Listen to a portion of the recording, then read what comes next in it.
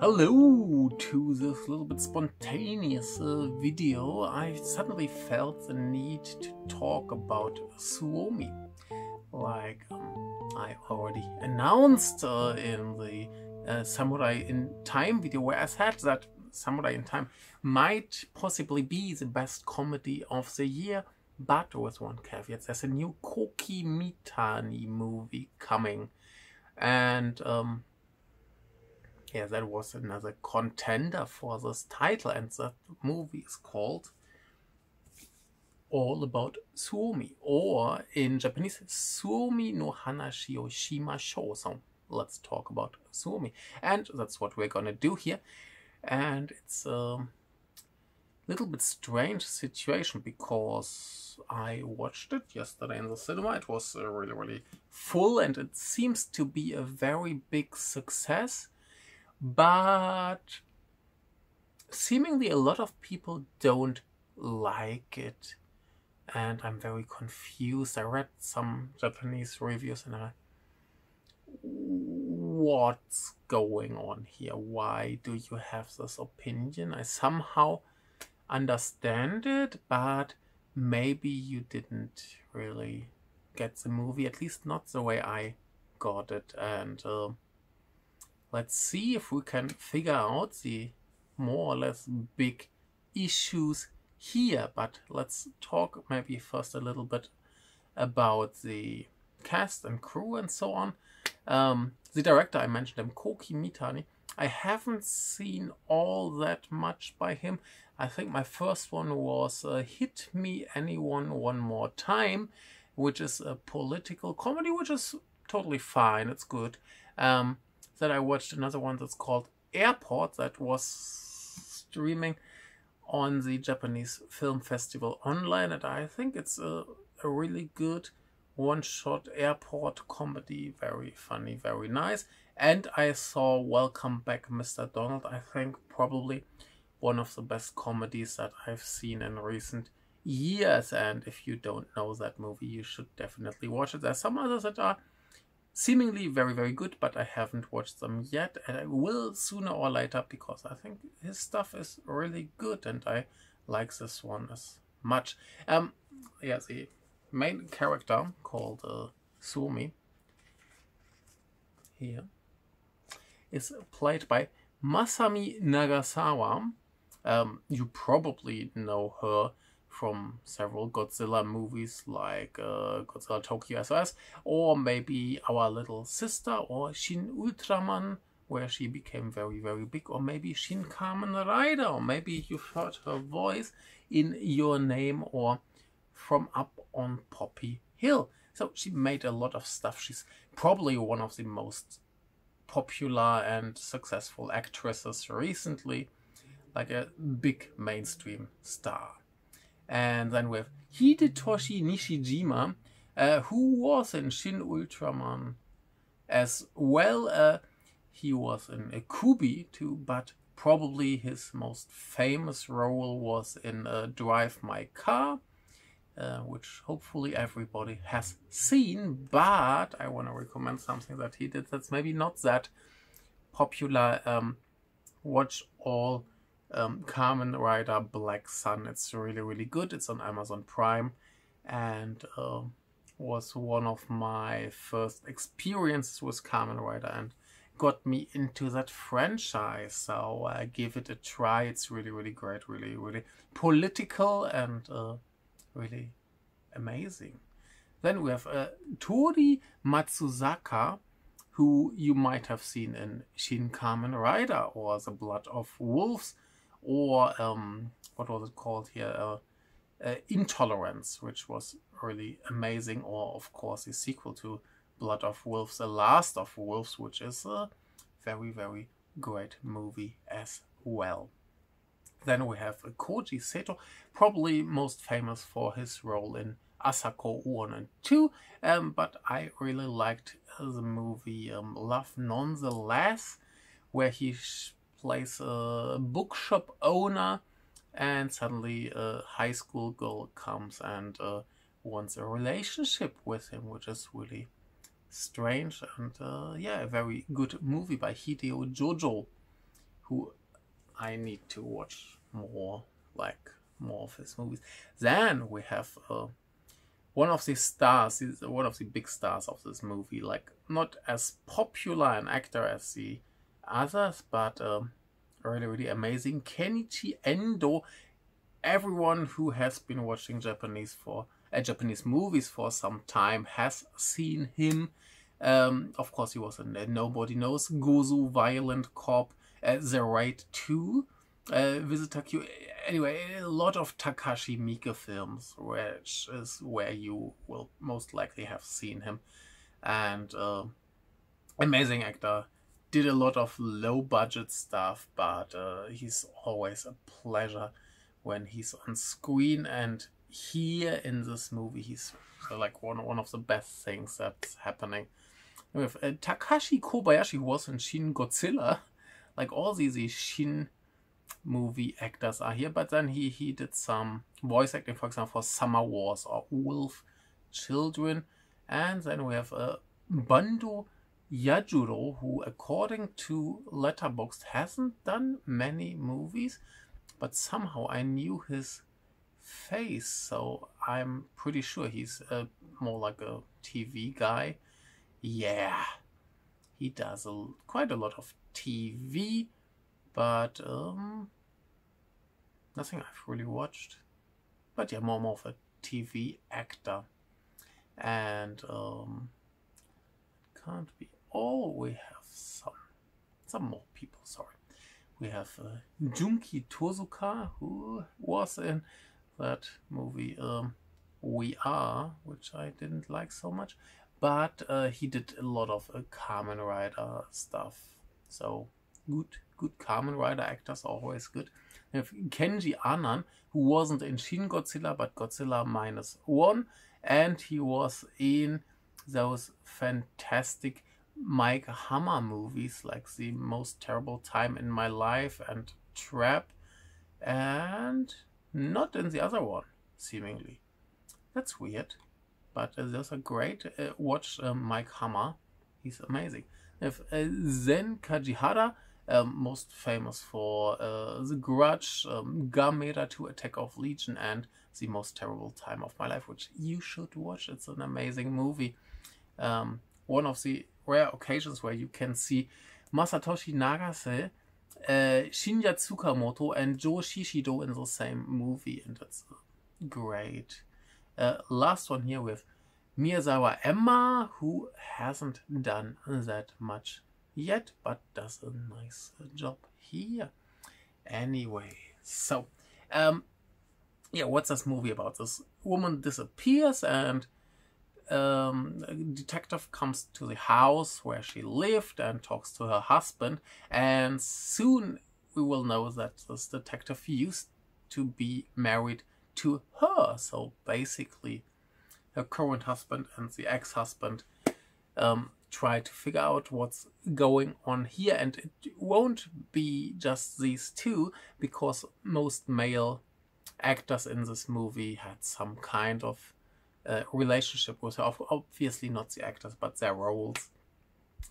Anyway, so at some point we have a house full of guys who are all in love with her and competing who she might have loved the most, or who's the most important for her, and try to figure out what happened to her. And yeah, that takes some weird twists and turns. It's kind of a mystery movie, like the typical murder mystery. It's kind of a take on this Akira Kurosawa movie, High and Low.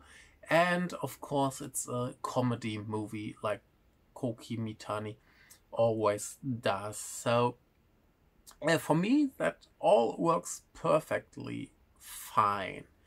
Like, the mystery could be a little bit more mysterious, so I felt like it figured it out a little bit too early. But here is not the big question what happened, but more why it happened. So that's, I feel, totally okay. Then people complain that it's all just set in this one house with some other scenes around it. And that's a really strange complaint, because it's a like mystery movie. Like any given murder mystery movie is set in one house, and just the story plays out there. And Koki Mitani is a guy who comes from the theater, so he's used to tell stories in very limited locations. So what's the problem here? That's no problem. It's just people being angry about ridiculous stuff. Like my mother, who watched this movie, what was the title? I remember the German title, with Colin Farrell in the phone booth. Was it just called phone booth? I don't know. In Germany we called it nicht auflegen, so don't hang up. Let's see if Letterboxd can show me. Oh yeah, it's just called phone booth actually, by Joel Schumacher, and which is a German name as well, and it should be pronounced Schumacher. But anyway, yeah, my mother was really upset that this whole film is set around one phone booth, where other people go, oh, that's a pretty clever thing to do, and yeah, it's still exciting. And so I don't really remember the movie at the time. I liked it, but I don't know if it's any good. Anyway, yeah, people being angry about a limited location is ridiculous, so I don't get that. And then people complain that it's not funny, and I think it's a special kind of humor. It's very slapsticky, it's very stupid, maybe very Showa, so maybe a little bit old-fashioned for some people, but for me, like, there's a scene, a party scene, and there's this dude who walks around with his glass like this, but the glass is just really, really big, like a fish bowl. And maybe I'm too simple, but for me that's really funny.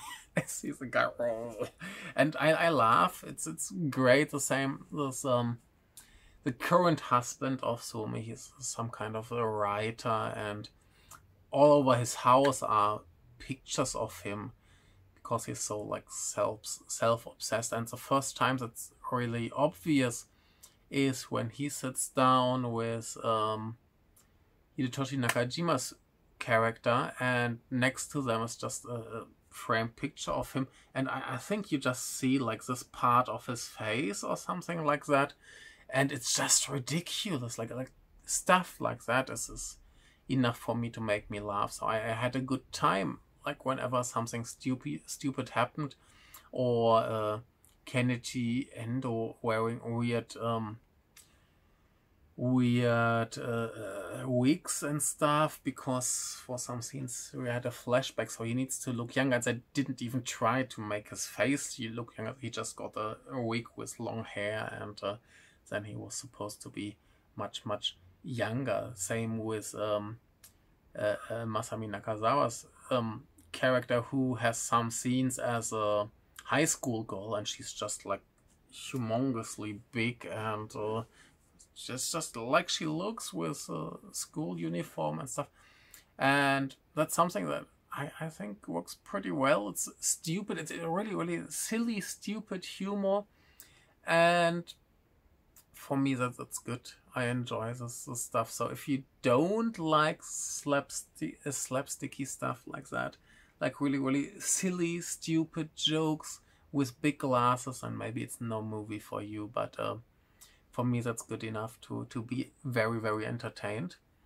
Yeah, there were some more jokes where people said that's not funny, and okay, bad for you, good for me, because most of the jokes worked pretty well for me. At the end there was one longer scene that tried to pay off the whole situation, and that didn't work so well for me until a certain point, but I will get to that later. So yeah, the humor, it's a little bit specific, not for everyone, but for me, so that's good enough for me. And yeah, if you like silly Japanese slapstick humor, this is good. And yeah, that's basically all people complain about. Like, it's not deep enough, the mystery is not clever enough, humor is too bad. And I think it's all fine. Yeah, so it's in the way it's made, it all works fine. And after I left the cinema, the person who joined me was like, what was the deeper meaning of that movie? And I will get to that later, but first I thought, why should every movie have a deeper meaning? As I thought about it, and yes, there's actually a deeper meaning. I just said the first silly, stupid thing that my mind could come up and made it sound as pretentious as possible. But no, I'm right. That's probably the deeper meaning, or that meaning that you can see here if you want to. Anyway, yeah, it's a really nice movie. It looks good. It's filmed by Hideo Yamamoto, who used to be the go-to camera guy for Takashi Miike and some other amazing directors. They don't go all teal and orange, which made me so happy. The characters are fun, the dialogues are fun. It's all like good comedy. I would say if we must compare it with Samurai in Time, which I accidentally did in that last video, I would say Samurai in Time is the better movie, but this one is the better comedy, because it's actually a comedy that tries to be funny from start to finish, and for the most time, for me at least, it succeeded. So yeah, I would say this is a better comedy. Samurai in Time is a better movie. We haven't talked about the rating. I wanted to say a 4, but the more I think about it, the more I like it. So for now, let's go with the 4, but I can imagine if I watch it again, I might go up, because I like it even more then. But I usually feel like every review is just work in progress, so yeah, good. So let's get in a little bit deeper into the spoiler zone. So why is this actually a lot of fun, and what's the main big point of all of this? So the big story is all these ex-husbands suddenly meet at this house. Like I said, Hidetoshi Nishijima is a kind of detective. He comes with his subordinate who helps him trying to figure out what happened. And then they meet Kenichi Endo's character, who is working there, like cleaning the pool and stuff like that. And it's not known to his boss that he was actually married to his wife.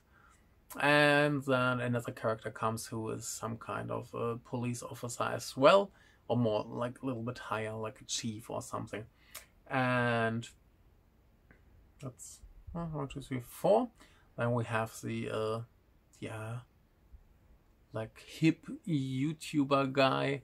I forgot if he's actually a YouTuber, but yeah, some kind of media stuff, small companies, and big money, green hair, very fancy, cool guy. And yeah, they all discuss like, oh, she liked me more, and you don't even understand her.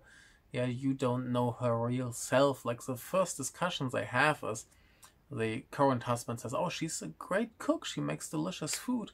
And Nishijima is like, no, she can't cook at all. Like, she can't do anything. And there's this lovely flashback where he tries to choose a bathtub and tiles for the wall and stuff. Like, she has an idea with rainbow colors and all these fancy things.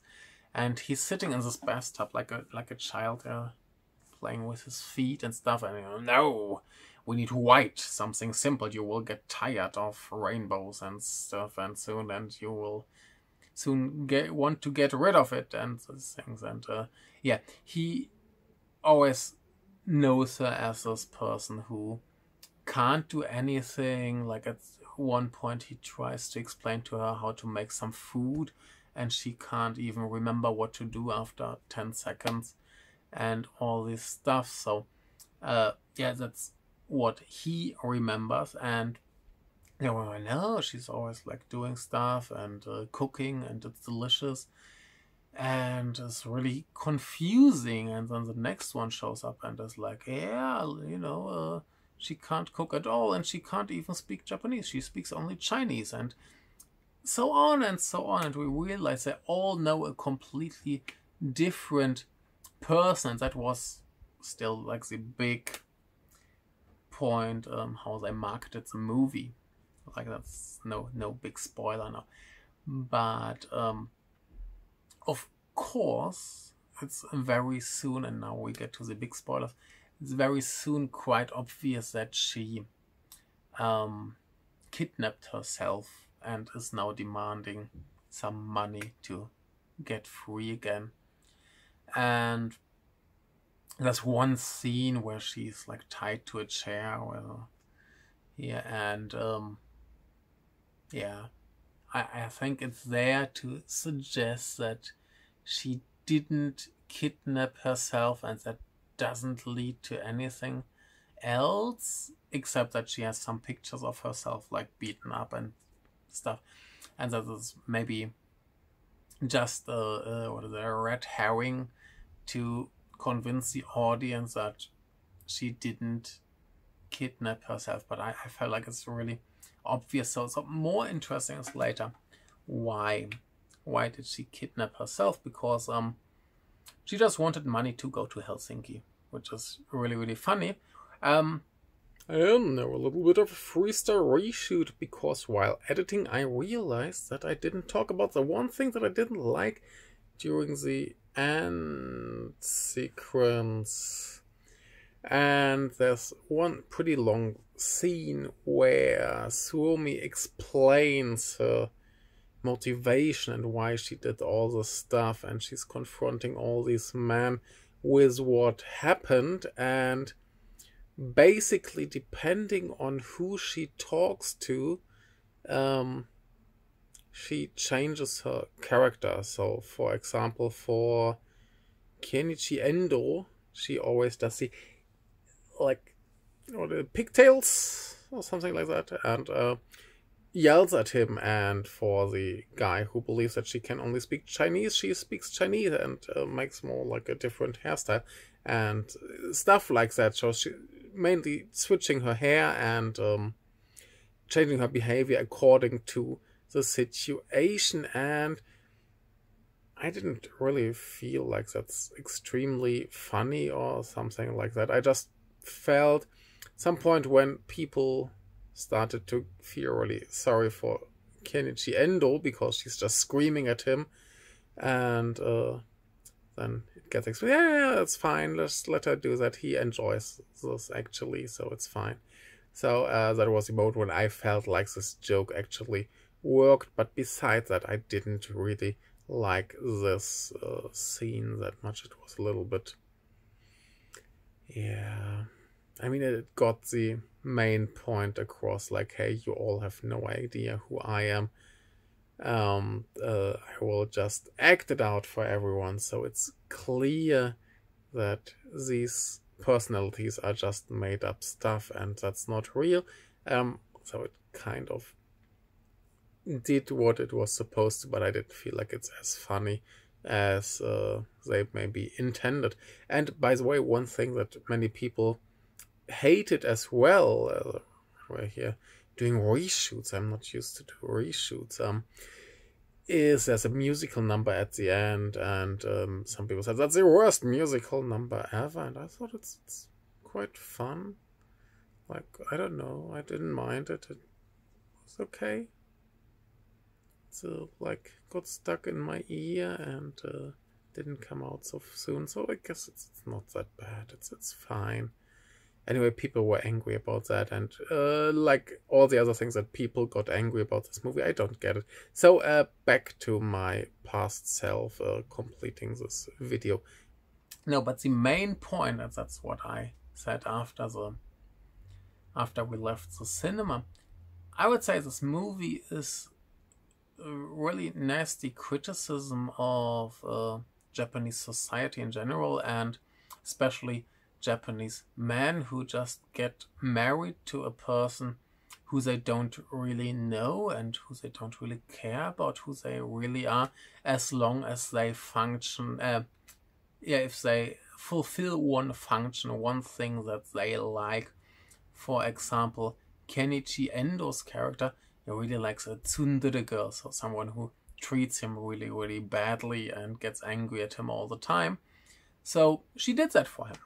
And Hidetoshi Nishijima's character, I think most of the time in the movies they're just numbers, like number 1, 2, 3, 4, and so on.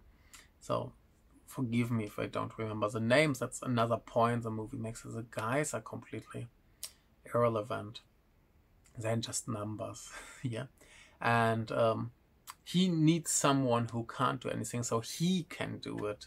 So he can present himself as the cool, knowledgeable, capable guy, which he clearly isn't, and so on. So they just want someone to fulfill their specific desire, their need, and they don't really care who that person really is. And I guess that's a pretty big point to make. And the opposite is she knows the man really, really well, because to fulfill this need, she needs to know them. And she explains basically she gets together with them because they love her, so she wants to give them love back. And at some point she gets tired and runs away. So that's her whole motivation. And I think that's a pretty big, nasty comment on masculinity, on Japanese society, on dating in Japan, probably. And I think in a sense that fits this double feature, which I already recorded a video on, but will probably release this here first. Desert of Namibia and Route to Love, which both have these couples who are really like separated. They have completely separate lives. There's one scene in Desert of Namibia. I won't spoil what it's actually about, because this is not a video about Desert of Namibia, which is a very good movie and you should watch it.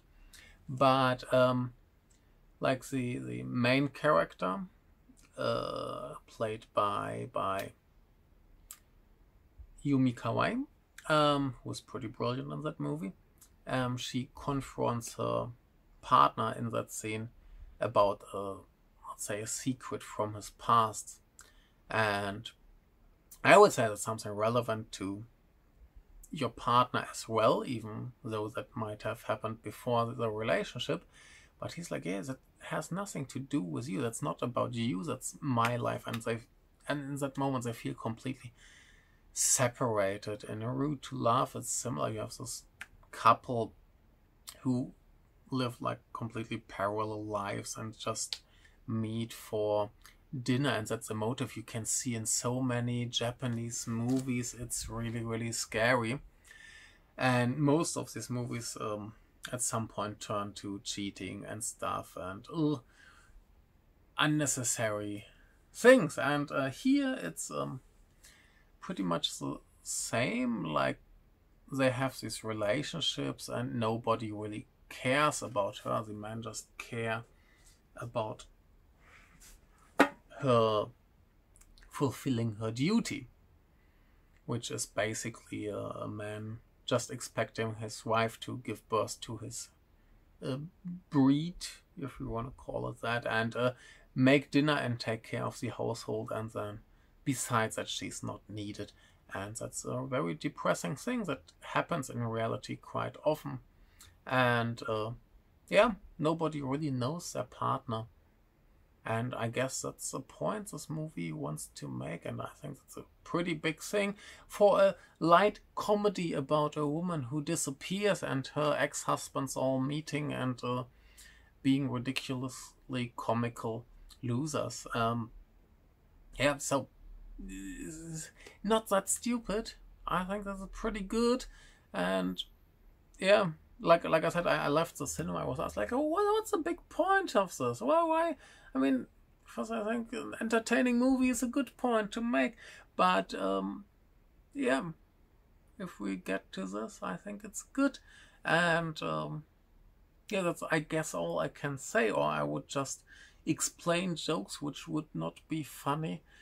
Like I said, I like simple jokes like that. I like people with big glasses, and if you don't like them, I'm very sorry to tell you this movie might not be for you. But I'm very happy I watched it. I should watch more Koki Mitani. I should watch again Welcome Back, Mr. McDonald. Was that the title? I think that's the title, which is hilariously funny. It's a movie about a live radio play that goes totally wrong, and it's amazing. Yeah, from 97, the good old 90s. Coming back, I heard. After the 80s hype, it's time for the 90s hype. So if you're already in the 90s retro movie hype, I'm so worried. Because, like, I feel really old if you call 90s movies classics or retro or something. But I guess it's not that strange. Anyway, wonderful movie. I had a lot of fun. Like I said, not as good a movie as A Samurai in Time, but the better comedy. And yeah, that's all I can say. Thank you very much for watching. One more thing, recently I noticed the clicks go a little up. More people watching, thank you, that makes me very happy.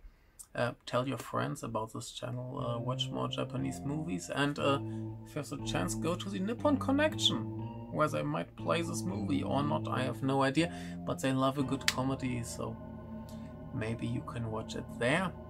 Thank you, see you, bye!